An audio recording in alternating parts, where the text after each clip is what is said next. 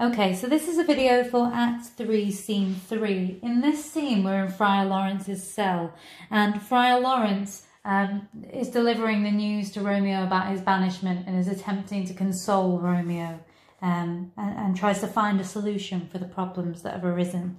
In this scene, there's some quite long speeches, particularly from the friar, as the friar launches quite a lengthy tirade at Romeo. Don't be alarmed if we're not highlighting reams and reams and masses. Largely in this scene, there's a continuation of that theme of the allegory of Verona as the Garden of Eden, and I'm going to be explaining that predominantly, but equally just explaining the language and talking you through some of the bits that might be trickier. But don't be alarmed if there's not masses and masses of annotations in this scene. Okay. Romeo, come forth, thou fearful man. Affliction is enamoured of thy parts, and thou art wedded to calamity. Enter Romeo. Father, what news? What is the prince's doom? So what has the prince said for me? What sorrow craves acquaintance at my hands that I yet know not?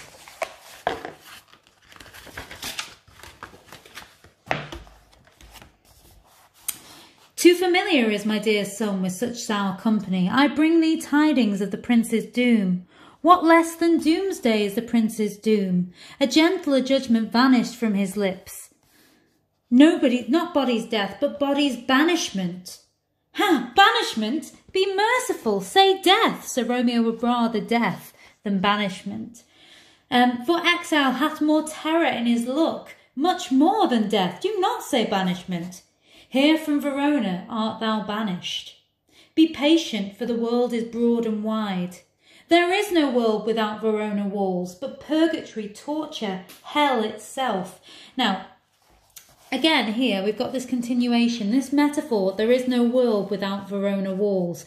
The Garden of Eden was a walled garden. It was effectively fenced in or kind of hedged in lots of the images and lots of the biblical literature. So this idea of Verona's walls and outside of the walls is hell. Once again, we've got this allegory of Verona being like the Garden of Eden, and Juliet and Romeo being exiled, being banished for their sins, effectively. And so he's saying to him, there is no world apart from Verona. I would rather be dead, effectively. He's talking about purgatory as well here. Purgatory is kind of one of the layers of hell, kind of prior to kind of the kind of limbo period caught between heaven and hell. So it's meant to be equally like hell, not necessarily torture, but kind of endless punishment and suffering. So he's talking about how he can't envisage a world of happiness for himself. Hence banished is banished from the world, and the world's exile is death. Then banished is death mastermind, calling death banished. Thou cutt'st my head off with a golden axe, and smile upon the stroke that murders me. O deadly sin, O rude unthankfulness, thy fault our law calls death, but the kind prince, taking thy part, hath rushed aside the law and turned that black word death to banishment. This is dear mercy, and thou seest it not. So he's reminding Romeo to be grateful. He's saying, look, the law says you should have been killed. Be grateful for what you have here. And Romeo continues this idea about heaven and hell and says, heaven is here where Juliet lives. And so it's this idea that paradise, that paradise world, that Eden that he sees with Juliet is lost to Romeo. If you've not heard the word existentialism, existentialism is kind of questioning your role and place in the world. And so Romeo is kind of forced into this existential hell. He doesn't know where he belongs if he's not with Juliet. He doesn't know what he's supposed to be or how he's supposed to continue. Every cat and dog and little mouse, every unworthy thing live here in heaven and may look on her, but Romeo may not. More validity, more honourable state, more courtship lives in carrion flies than Romeo. They may seize on the white wonder of dear Juliet's hand and seal immortal blessing from her lips, who, even in pure and vestal modesty, still blush as thinking their own kiss is sin. But Romeo may not. He is banished. Flies may do this, but I from this must fly. They are free men, but I am banished. And sayest thou yet that exile is not death? Hadst thou no poison mix, no sharp ground knife, no sudden mean of death, though ne'er so mean, but banished to kill me? Banished? O friar, the damned use the word in hell, howling attends it. How hast thou the heart, being divine, a ghostly confessor, a sin absolver, and my friend professed, to mangle me with that word banished? So he's saying to him, how can you say this is any kind of mercy? How can you be my friend? How can you be a man of God and say to me that I'm banished? I would rather be dead. You're causing me so much suffering. Thou fond madman, hear me a little speak. Oh, thou wilt speak again of banishment. So he says, I don't want to hear you speak. You're just going to speak again of me being banished. I'll give thee armour to keep off that word. Adversity, sweet milk, philosophy, to comfort thee, though thou art banished. So here, when he says adversity, sweet milk, is philosophy. So the kind of soothing comfort for your hardships is philosophy. He's kind of suggesting that philosophy, thinking about this differently and appreciating what he's been given, is the key to his happiness. He's willing Romeo to be mature and to be calm. Yet banished, hang up philosophy. Unless philosophy can make a Juliet, displant a town, reverse a prince's doom, it helps not, it prevails not. Talk no more. Oh, then I see madmen have no ears. So basically the friar is saying to him, look, you're not listening to me. Clearly you are mad. How should they, when that wise men have no eyes? Let me dispute with thee of thy estate. Thou canst not speak of that thou dost not feel. Wert thou as young as I, Juliet, thy love, an hour but married, Tybalt murdered, doting like me, and like me banished, then mightst thou speak, then mightst thou tear thy hair.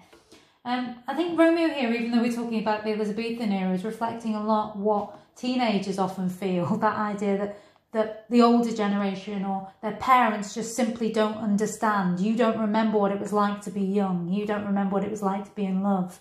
And this is a kind of perennial, everlasting idea that everybody can share in. The idea that Romeo is saying, you older generations simply don't understand matters of the young heart. You can't speak for me unless you felt it, effectively. That's what he's saying to the friar. Okay.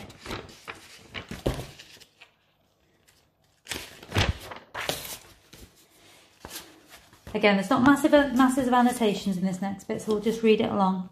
And fall upon the ground as I do now, taking the measure of an unmade grave. Enter the nurse within, and knock.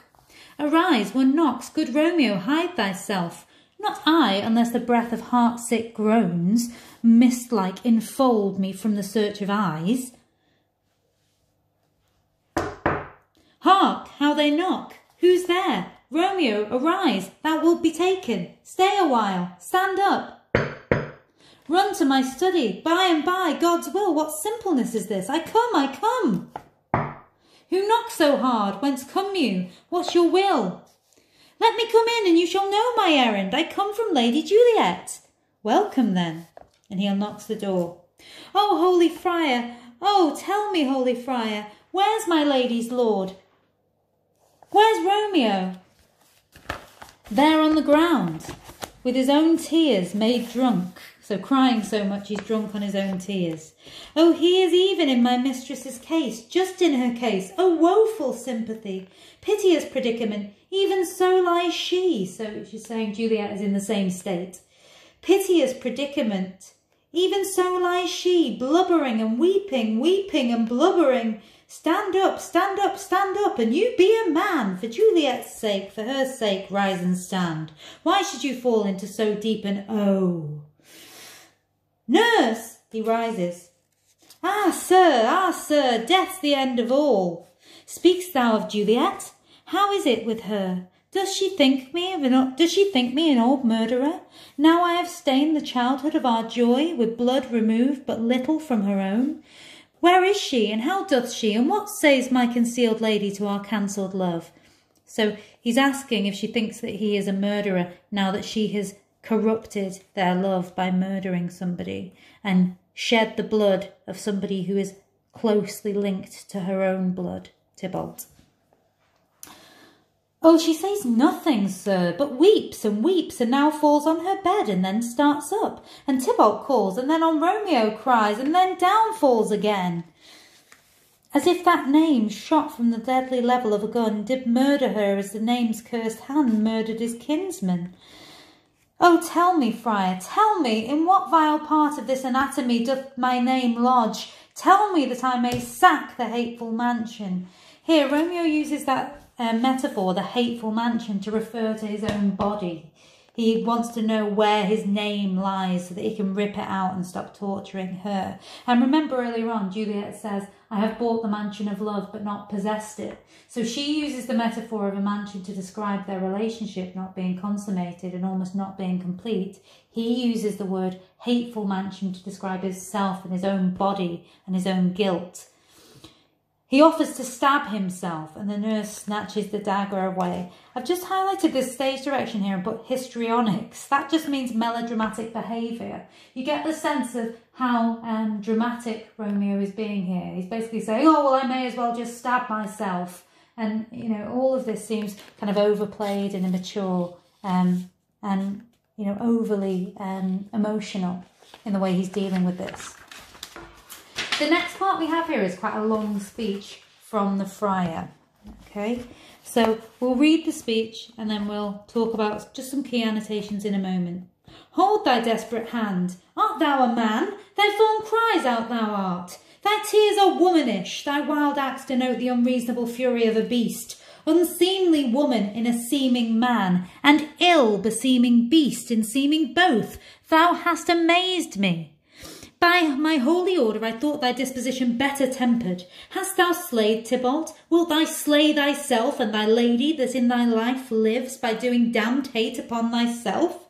Why railst thou upon thy birth, the heaven and the earth, since birth and heaven and earth all three do meet in thee at once, which thou at once wouldst lose? Fie, fie, thou shamest thy shape, thy love, thy wit, which like a usurer abounds in all, and usest none in that true use indeed, which should bedeck thy shape, thy love, thy wit.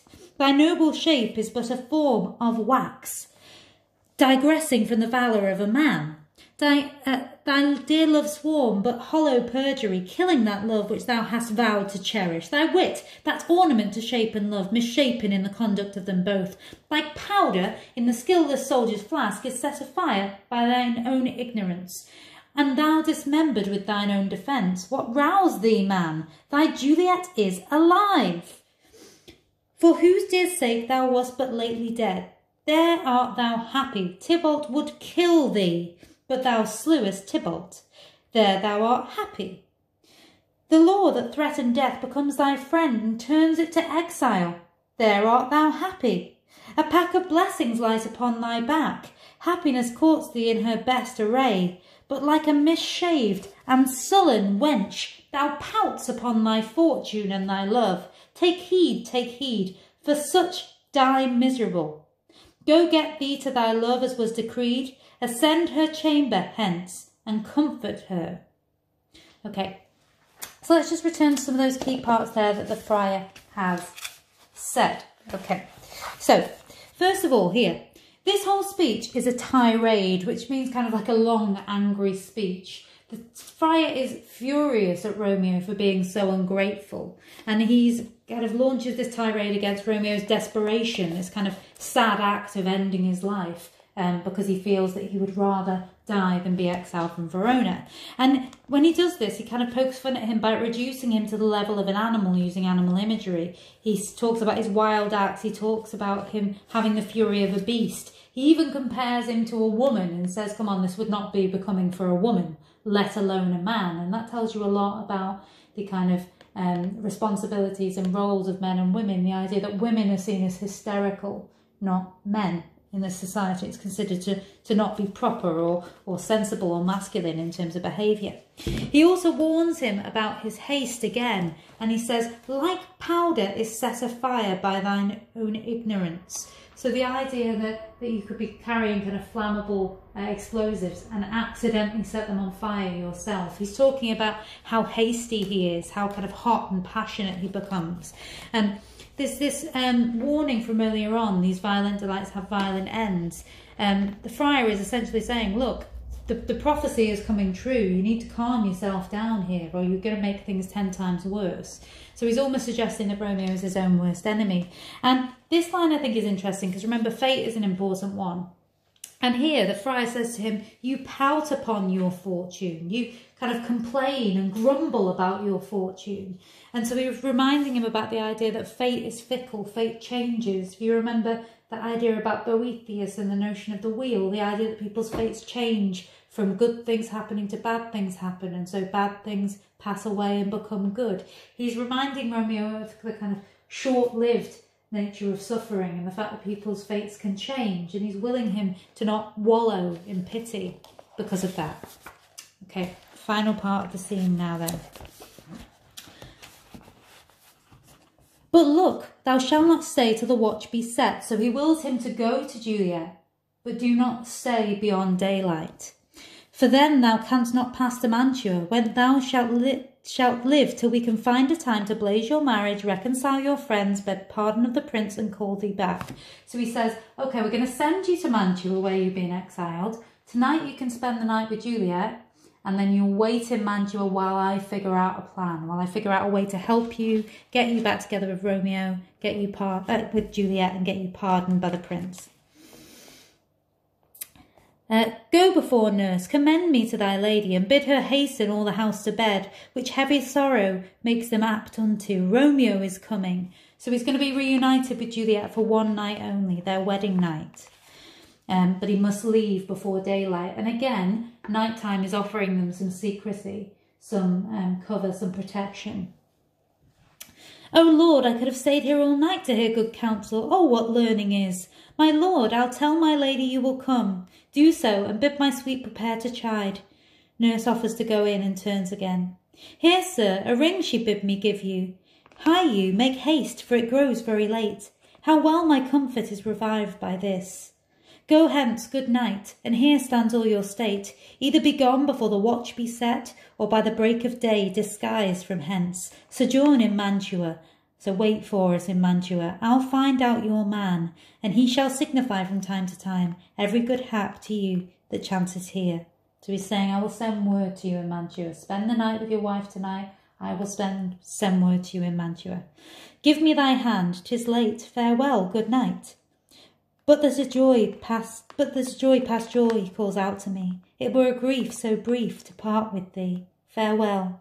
So through this news from the friar, the idea that he can be reunited with Juliet for one evening, and the friar is determined to devise a plan. Romeo's mood transforms again. You get the sense of this fickle nature of his moods. 1 minute he was supremely depressed. Now he's filled with joy at the idea of being with Juliet again. So the two of them will now spend their wedding night together before Romeo is exiled, and before the friar's plan, whatever that plan will be to get them back together, is put into motion. Okay, well done. That's the end of Act 3, Scene 3.